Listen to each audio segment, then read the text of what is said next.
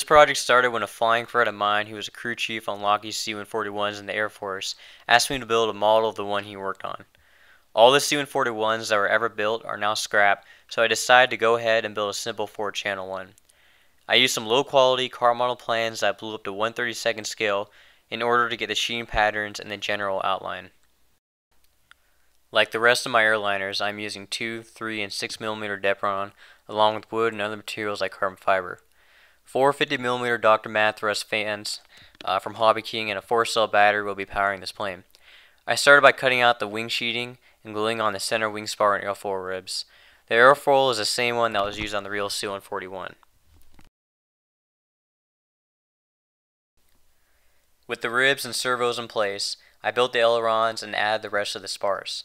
The engine pylons were cut out of thin basswood and epoxied into place and later sheeted on the sides of Depron.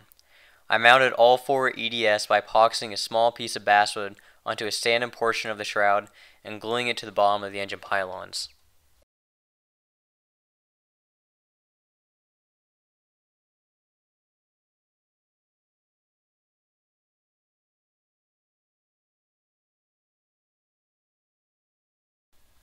After sheeting the wing, I built the fuselage with the usual sheeting over former method from the nose to the tail. The landing gear mount and bogie is made out of balsa and basswood, and I made space for 8 main gear wheels, but I will only be flying with the 4 outer ones.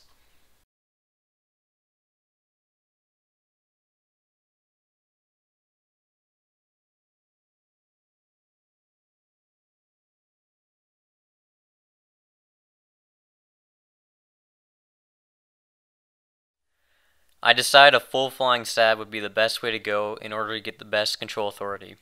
I built a simple setup for this with a 17-gram elevator servo mounted at the base of the vertical stab.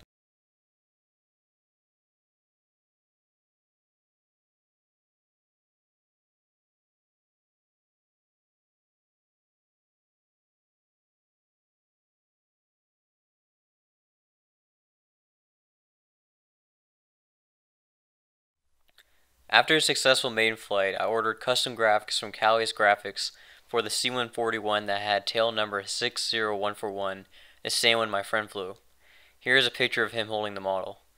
This was a quick and fun build. Don't forget to check out the RC Groups thread link in the description box, and thanks for watching.